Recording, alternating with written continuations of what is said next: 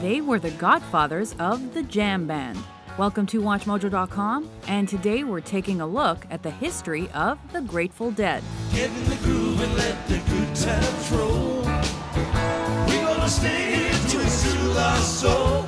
Rock band The Grateful Dead formed in Palo Alto, California in 1965, when guitarists and vocalists Jerry Garcia and Bob Weir, keyboardist, harmonica player, and vocalist Rob Pigpen McKernan, bassist and vocalist Phil Lesh, and drummer Bill Kritzman first started performing as the Warlocks. Ain't no thing that my life you can't hold, mama. I'm so hard to handle now, yes I am. The band's long-standing association with psychedelic drugs began early on, when they became the house band for author Ken Kesey's acid tests, which were LSD-fueled parties in the San Francisco Bay Area. Their concept of a new style of life unites them, and that concept is, in most cases, drawn from the drug experience. The Grateful Dead themselves acknowledge they have used LSD. After discovering another band called the Warlocks, they became the Grateful Dead and started building on that name by playing free shows. Following a short stint with MGM, the Dead released their eponymous LP with Warner Brothers in 1967. However, the blues and psychedelic rock effort received little attention outside San Francisco. The band then continued developing their live reputation by playing events like the Montreux Rock Dance, the Monterey Pop Festival, and Woodstock. When I turned 21 in prison, doing life without parole, no one could stand me right. Mama tried, mama tried, mama tried. They also added drummer Mickey Hart and keyboardist Tom Constantin to the lineup, while Robert Hunter began making lyrical contributions. Soon, the Dead released the highly ambitious but extremely expensive albums Anthem of the Sun and Aoxomoxoa.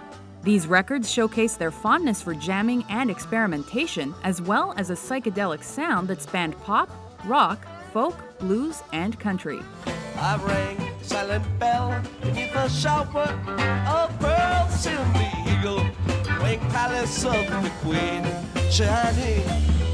The band's talent for improvisations and varied song interpretations was best captured on their multiple live compilations and the recordings taped by Deadheads throughout the years. 1969's Live Dead was considered one of their absolute best. Though a drug bust in early 1970 put a damper on things, the Dead found chart success when Working Man's Dead and American Beauty charted within the top 30 that same year. We were a live touring band, traveling America 6 months of the year. It was always difficult for us to adapt to the limitations of the studio. The Grateful Dead soon added keyboardist Keith Godchaux and backup vocalist Donna Jean Godchaux to the team, while John Perry Barlow started writing lyrics. And despite Pigpen's alcohol-related death in 1973, the Dead marched on. After the colossal summer jam at Watkins Glen Festival, they finally found commercial success through their own label with the jazz-tinged Wake of the Flood and the acid rock-based From the Mars Hotel. They also distinguished themselves by using their massive wall of sound audio system during live performances. Mid-decade, the Grateful Dead went on a 2-year hiatus, while members concentrated on side projects, though the studio LP Blues for Allah was released in 1975.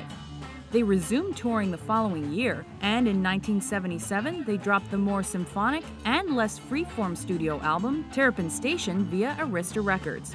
Late in the decade, Keith and Donna Jean Godchaux were replaced by keyboardist Brent Midland.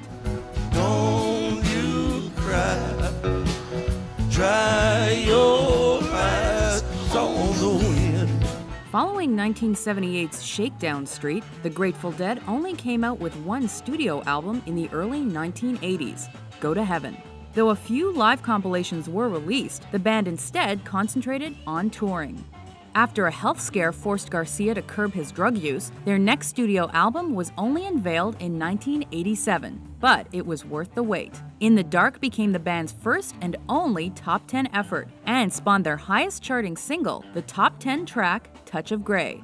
I will get by. I will get by. I will get by. I will survive. Reinvigorated by this success, the Dead were as present as ever on the touring circuit. Unfortunately, 1989's Built to Last was the group's final studio record. The next year, Midland died from a drug overdose. With keyboardist Vince Welnick and pianist Bruce Hornsby as his replacements, the band slowly got back on the road. After another health scare in 1992, Garcia died of a heart attack while in drug rehab 3 years later. The band then retired in 1995, but they remained in the public consciousness through various releases, including the Dick's Picks concert series and merchandise sales. Surviving members continued making music together and separately, with notable projects being The Other Ones, The Dead, and Further. Though originally categorized as psychedelic rockers, the Grateful Dead essentially spearheaded the jam band. By bringing thousands of Deadheads together through their unique musical style and transcendental live shows, the Grateful Dead altered the history of rock music for the better. I bid you good night, good night, good night. Thank you.